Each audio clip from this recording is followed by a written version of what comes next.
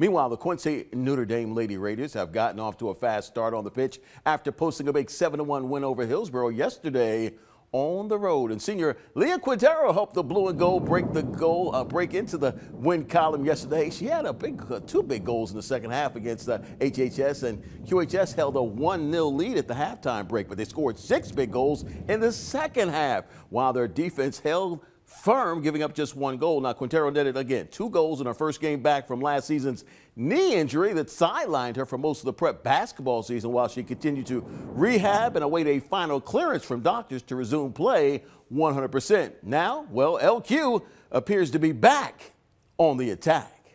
It does. It feels amazing to be back to normal. I'm just so happy to be playing with this team again after these long 8 months. How's the knee feel? It feels great. Back in action and just trying to keep it as healthy as I can. We are excited to win our opening game. I mean, the field wasn't exactly what we expected, but that can't be an excuse. So the second half, we definitely worked harder and got the win. We wish Lia all the very best. In fact, QND will be back in action tomorrow on the road against Riverton Tri-City.